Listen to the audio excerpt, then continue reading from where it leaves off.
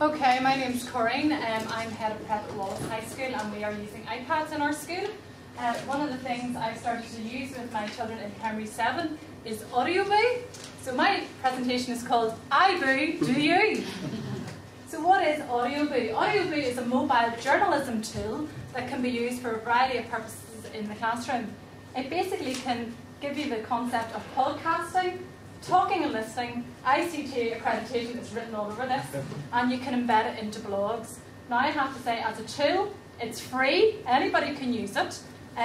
My P7s were able to use it and embed it in a blog very quickly. You basically record, and we're going to have a quick demonstration. So if it all goes a bit horribly wrong here, you'll just have to bear with me. So this is our Audioboo, and this is going to be the first TeachMeet Audioboo to be recorded. So all you do is, we'll just get rid of that. We're just going to go into record. There's a 3, 2, 1. Good evening and welcome to TeachMeet Belfast. This is our first Audioboo. We're very excited. We can pause it, we can resume it, and we can put more into it. But we also can effectively publish it to the internet very quickly. So it also brings in the exchange-e. And we'll just call it TeachMeet Belfast.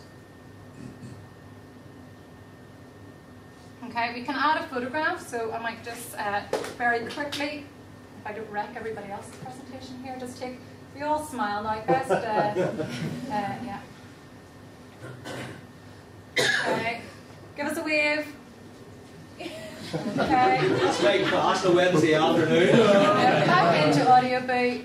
I'm just going to, done. I'm going to add the picture, take the photo.